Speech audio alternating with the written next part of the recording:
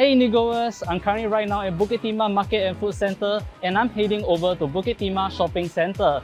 So we'll be going via two different routes, via the underground pass or via the streets. So first of all, I'll be going via the underground pass and we will be comparing between the theoretical calculation and also the actual calculation using the speedometer app on my phone and also my watch. Let's Indy go!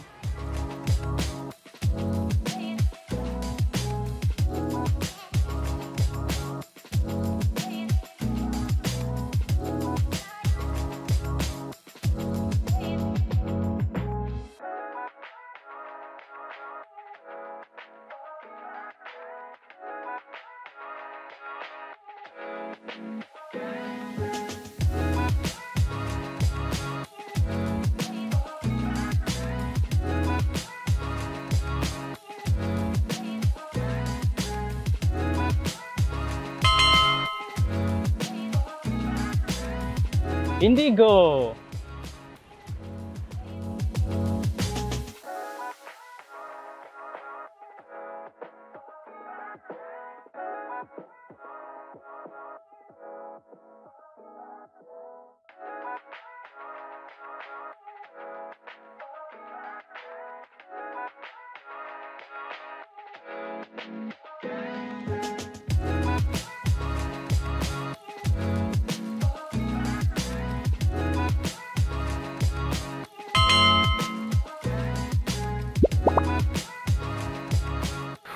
That was a long walk. So before I show you the answer for the one that I've walked, right? I'll be showing you the theoretical answer on how we calculated it. So first of all, as we know, distance is equals to speed times time. So I'll be writing it down.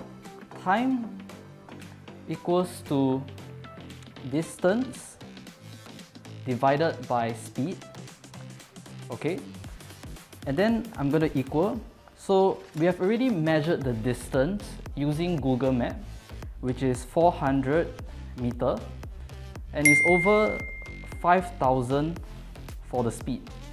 And the SI unit is in hours, so it's equals to 0.08 hours, which if you were to convert is 4.8 minutes.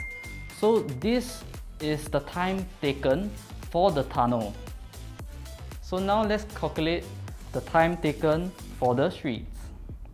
So first of all, we have 500 as the distance over 5,000, and the SI unit is hour.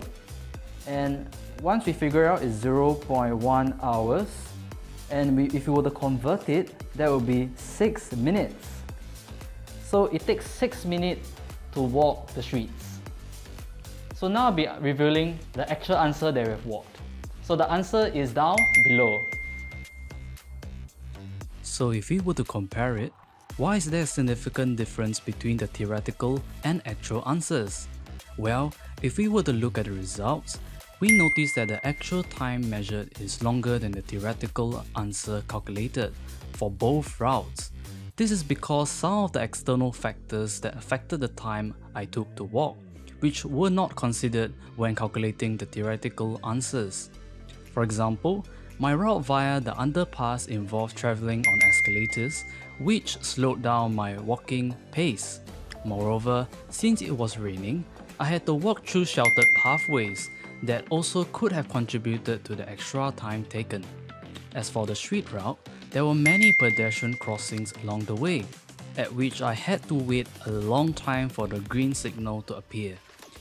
Therefore, it was due to factors like these that the theoretical answer calculated did not match exactly with my actual walking results.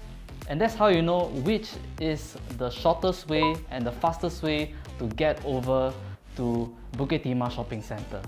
And that's all from me. Bye! Hey Indigoers, I'm currently right now at Bukit Timah Shopping Center. Bukit Timah.